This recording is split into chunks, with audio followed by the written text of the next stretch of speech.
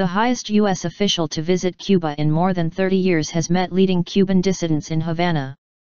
Roberta Jacobson, the State Department's top Latin American official, held the meeting after 2 days of historic US-Cuba talks. One dissident called the meeting a very human coming together, but not all who were invited attended. Officials from the US and Cuba said the talks about establishing diplomatic relations had ended positively. The U.S. did not provide an official list of those who met Ms. Jacobson at the mansion of the head of the U.S. Interests section in Havana. But the Washington Post reported that 7 dissidents, many of whom have spent time in Cuban prison, attended. Berta Soler, the head of the Ladies in White group of spouses of political prisoners, turned down the invitation. "I did not participate," Ms. Soler said.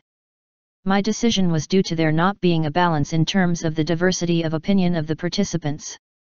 If a diversity of opinions is sought, if differences are respected, then it should be balanced," she said. Ms. Jacobson told CNN there was a diversity of views at the event and said there was nothing like hearing from people themselves on the ground. "It was very cordial, a very human coming together," Elizardo Sanchez, head of the banned but tolerated Cuban National Human Rights Commission, said. "I cannot speak for all of civil society, but the Cuban National Human Rights Commission is satisfied with the diplomatic position of the United States." Mr. Sanchez said he was not expecting miracles in the short term and in fact worried repression would intensify.